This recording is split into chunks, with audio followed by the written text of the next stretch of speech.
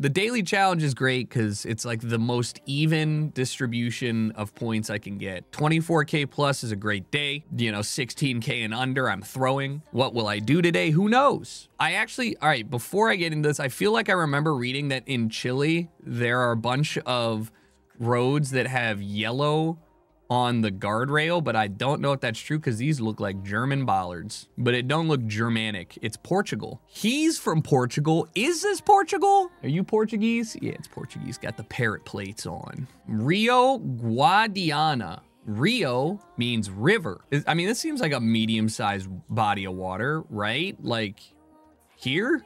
Guadiana, is the Rio Guadiana in the room with us right now? You would assume it's pretty big, right? I mean, there's a bridge going east-southeast over top. It looks arid. You know what I mean? So I'm just gonna hope that I was right and that it's over here, but it doesn't, I don't, oh, it is right. Oh, this is it. It's right here.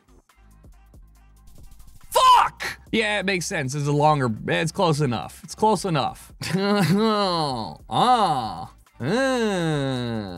See, so Indonesia, I believe, right? Or is it Philippines? Gung Enterprise. What do we got dealing? We got the right-hand drive in English with Chinese. What did you just say? Fuklu. Malaysia speaks a lot of Chinese. That's a Malaysian flag. I win. JKR.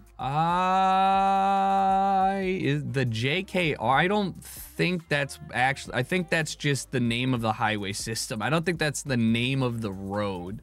A place called Likas, maybe? Potential. I mean, this looks pretty wealthy, right? I kind of wish I knew more about this.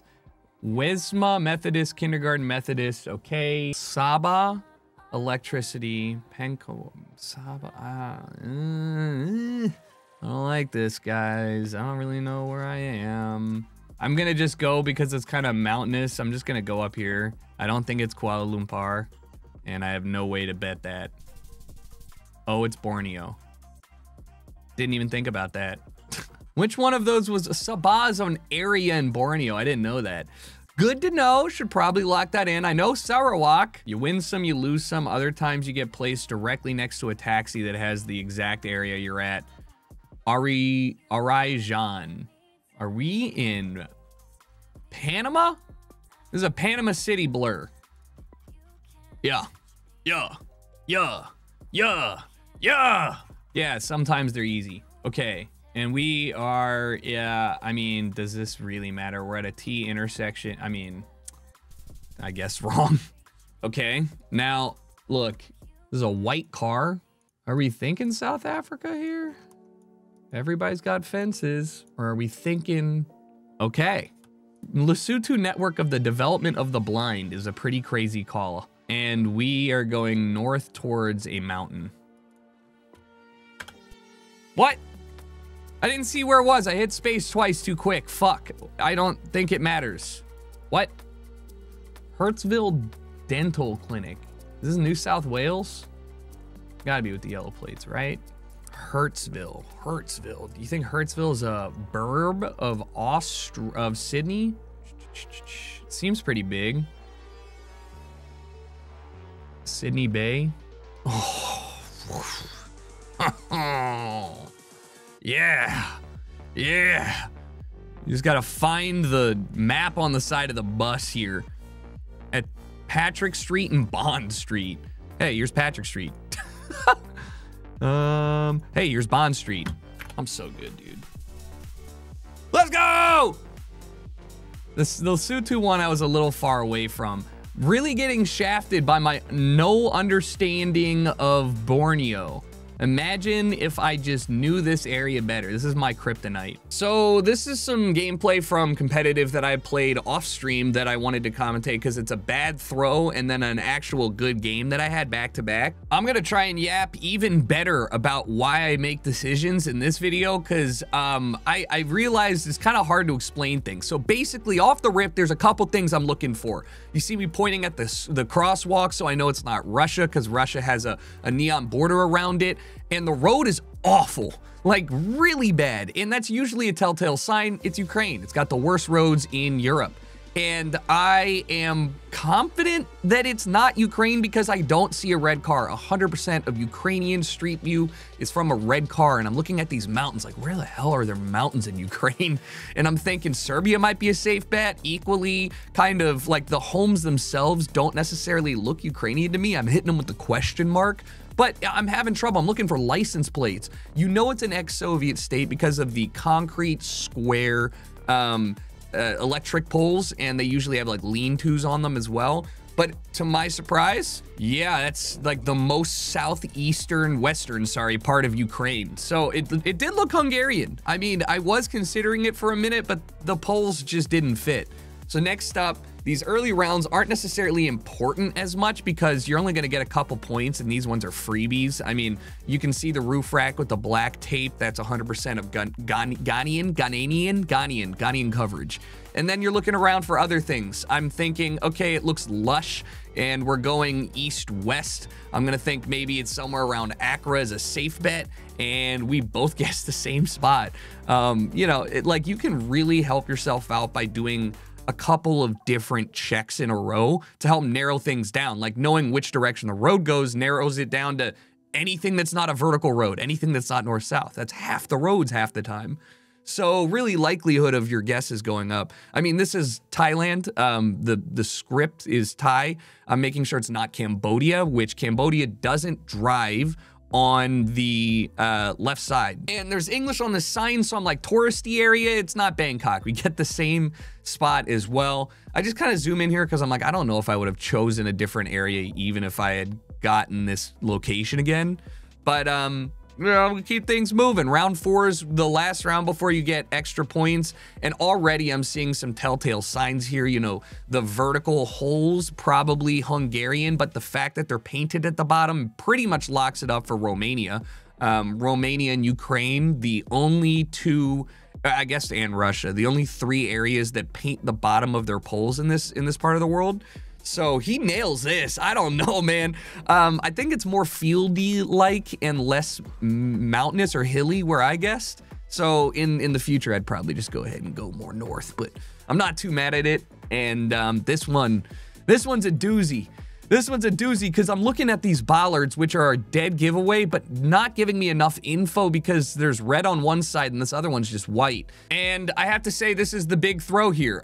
There's a lot looking at this now that were dead giveaways. That windmill, this home, these are Western style things that you wouldn't find in other parts of the world like South Africa. But I was so locked on the grass being tall and the hills being wavy that I even kind of confused myself. I'm like, is that a Lesothian hill? It's not. Or is it an Eswatini grass hill? I'm looking at these animals like, what the fuck is that? These trees look Australian. The dirt looks like it's Australian.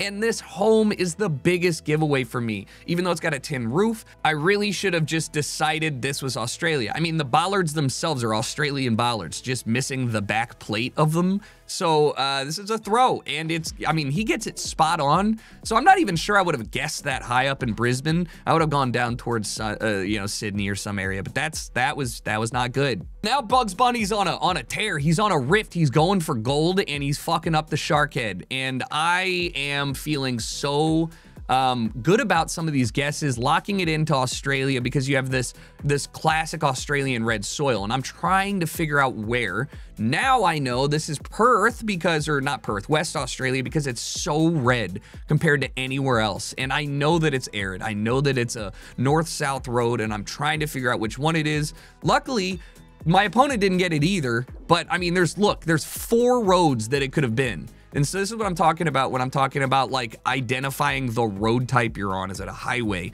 Which way is it going? Is it relatively straight? Like you can get rid of 80% of the roads you're glancing at there. This one I'm pissed at. I immediately recognize this as a Sri Lankan car and look around. I'm like, where in the hell is Sri Lanka looking like this? Like for real, where is it? Like somebody explained to me. And that's, I should have trusted myself. I'm oftentimes not good at that. And I'm looking out at these mountain ranges thinking maybe it's like the Andes, maybe it's Peruvian, but it's not tropical like Ecuador. It looks cold. So now I'm thinking Chilean, and I just kind of throw it where I know it doesn't belong. But yeah, Sri Lanka it is. And good to know. Good to know. Sri Lanka always has, or tends to have, a rainbow colored small street view car on the back, like a rocket pop. So this, again, you know, looking at these bollards, I know pretty solidly where in the world we are. And looking at the auto shop, you can see the language. So these are Austrian and Slovenian bollards. I don't know why I clicked in Czechia, but it's absolutely Austria or Slovenia based off of those bollards alone, with the black on the top and then red in the middle. And I'm trying to figure out where in Austria it's like hilly, but not. And it's this like enclave, like all the way up here on the border of Germany. So good to know. I forget there's little areas like that. This is, again, the last round where things can go bad for somebody and it doesn't hurt. Safari.com or Safaricom, only in Kenya. This truck also only in Kenya. So not very hard for anybody who knows this. And it's just up to me to figure out where in Kenya this is. Is it Nairobi? Is it over here? And I don't have a good idea, so I hedge. And it's down south. Knowing your like Central African trucks, whether it's like white with square mirrors as Uganda, or black with square mirrors as Rwanda, like this really helps you out narrowing things down. I'm pretty proud of this guess, by the way. Look, I've been shafted by Chile a lot. There's one lone mountain out here. There's some weird like sky distortion, but Chile oftentimes has like a silver white car coverage. And I'm over here looking at these mountains, seeing how cold it looks. You know, we're in the southern hemisphere, and I'm like, all right, I got this. I just got to find a mountain range to my north that has a single lone big mountain to the south. And I start noticing these white caps on the map as we get further south, and it looks very foresty, so it's not quite too far south. It's not like the desert, but you know, you just get a feeling, and I'm like, this is not a road that looks like it would be too far in the middle of nowhere, so it's got to be close to a main road, right? There's too much care done to the road for it to be truly in the wilderness.